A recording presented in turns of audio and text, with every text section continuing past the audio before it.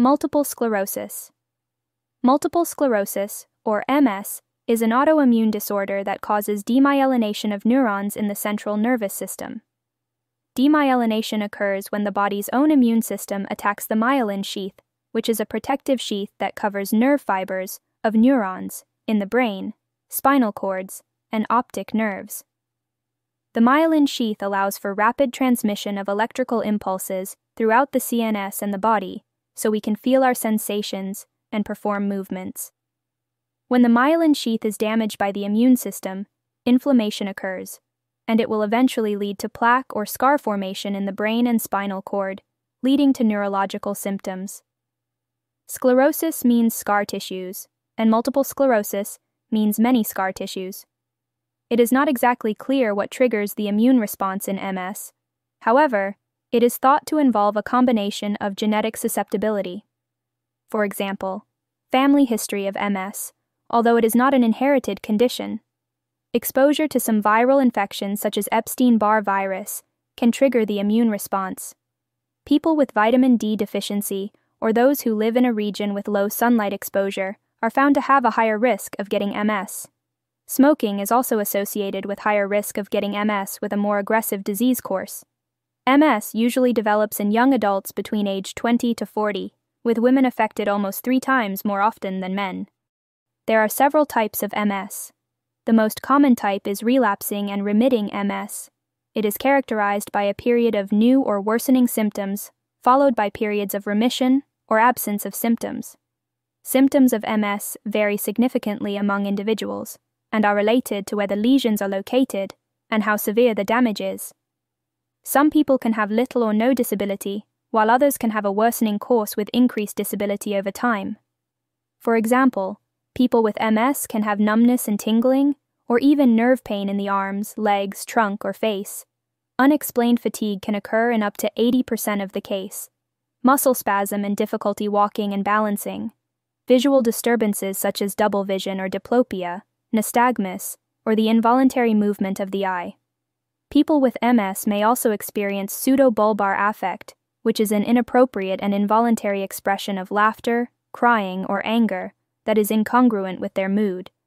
For example, they may cry when they are actually happy, or they may laugh when they are sad.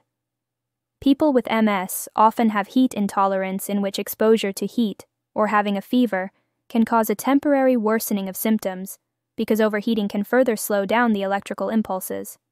They can also experience bladder and bowel dysfunction, cognitive impairment, and depression, anxiety.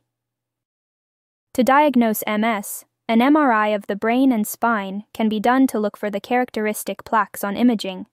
A lumbar puncture can be done to obtain a sample of cerebrospinal fluid to check for increased number of immune cells and specific antibodies from the autoimmune attack. An evoked potential test involves sending painless electric signals via electrodes placed on the skin to measure how quickly and accurately the CNS responds to stimulation. Interventions. Treatment of MS is focused on symptom management and slowing disease progression. Disease-modifying treatments is the mainstay of MS treatment. DMT works by modifying the immune response and reducing the frequency and severity of relapse and slowing down the development of new lesions. For example, beta-interferon is an injectable DMT with potential side effects of flu-like symptoms and elevation of liver enzymes. Corticosteroids are used during relapses and exacerbations to reduce severity of symptoms. Different categories of medications are prescribed for symptom management. Baclofen can be used to relax muscle spasms. Gabapentin and pregabalin are used for neuropathic or nerve pain. Modafinil is a stimulant that may help with fatigue. Fampridine can help to improve walking ability in MS. Laxatives can be taken to prevent constipation. Patients and family should be educated on avoiding heat exposure, such as hot weather, sauna, or hot tubs to avoid exacerbation of symptoms. Use cooling measures such as ice packs, cool showers, and drinking cold beverages during. Educate patients to stop smoking and measures to prevent falls, such as strengthening exercises with PT and OT, use of mobility aids, and identifying fall hazards at home. In summary, multiple sclerosis is an autoimmune disorder that causes demyelination of neurons in the brain, spinal cords, and optic nerves, and leading to the characteristic plaque formation seen on MRI. Several risk factors has been linked to MS, including a family history of MS, viral infections such as Epstein-Barr Virus, vitamin D deficiency, smoking, young adults age 20-40, especially a female gender. MS has periods of relapsing and remitting. Symptoms can range from neuropathic pain, fatigue, difficulty walking, muscle spasm, visual disturbances, and heat intolerance. Treatment of MS include use of disease-modifying treatment to slow down progression, corticosteroids to reduce severity of symptoms during relapse, and a broad category of medication to help with symptom management.